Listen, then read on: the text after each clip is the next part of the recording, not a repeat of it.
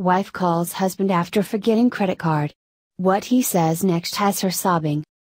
Oftentimes when we speak of love we talk about sweeping romantic gestures and great acts of selflessness and courage. While those things are wonderful, everyday love doesn't usually look like that. Most of the time, love is displayed in the little things: washing the dishes when your partner is tired, letting them watch the show they like, bringing home some flowers just because. Love doesn't have to look big, often it's the small gestures that are the most meaningful.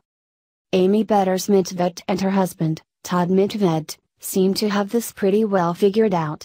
Amy is a writer for Hiding in the Closet with Coffee, and a recent post of hers went viral after she described the simple thing Todd did to show her love. "Listen up, young ones," she wrote. "This is what your knight in shining armor looks like when you are in your 40s. Amy described how she had gone grocery shopping and loaded up her cart with supplies for the family. However, when she got to the checkout line, she couldn't find her wallet anywhere. Panicked, she called Todd, who left work immediately and came to her rescue. "Not sure you can tell, but he's smiling at me," Amy wrote in the caption of the photo. "Yup. He had to leave work and he is smiling. His only words of admonishment were, 'You're not supposed to be grocery shopping. I said I'd go this week.'" Amy went on to describe the many little ways Todd shows her love every day.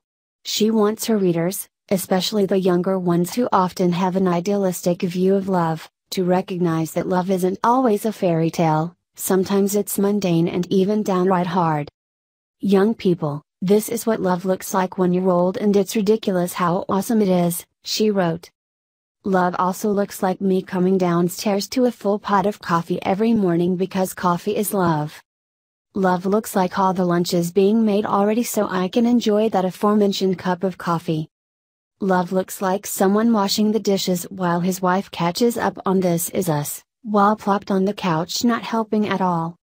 Love looks like a super patient dad doing the 5-year-old's homework with him every morning so I can get to work on time.